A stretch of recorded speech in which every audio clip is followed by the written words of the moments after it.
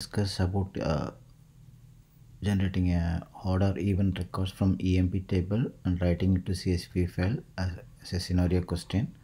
So here we are going to use source to determine order event records and transaction to write separator records, and finally writing into dynamic files.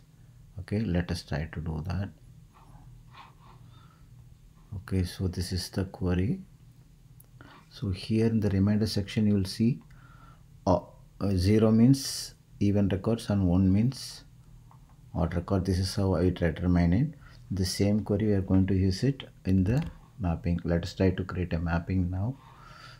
Okay,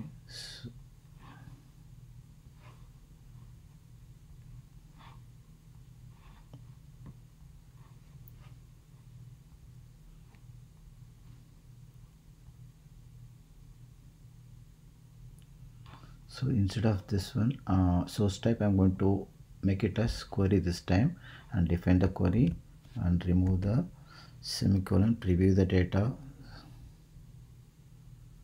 Okay, here I'm using order by class as well, so you will see the same result as we see in the SQL developer. So now this is done. So now let us try to use the transactional control transformation. So here, so the condition what we are going to use is the remainder column. So commit before, and if there is there is no changes in the records incoming, so we will continue the record to write in the same file. So now in the target we are going to define CSV file here.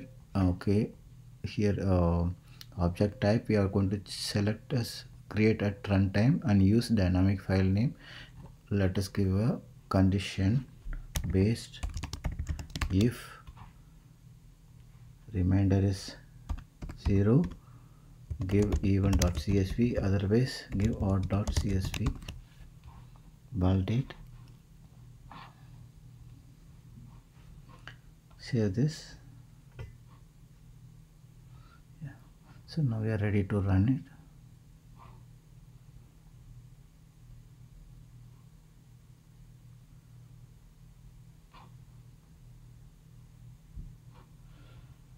So the records have been generated. Okay,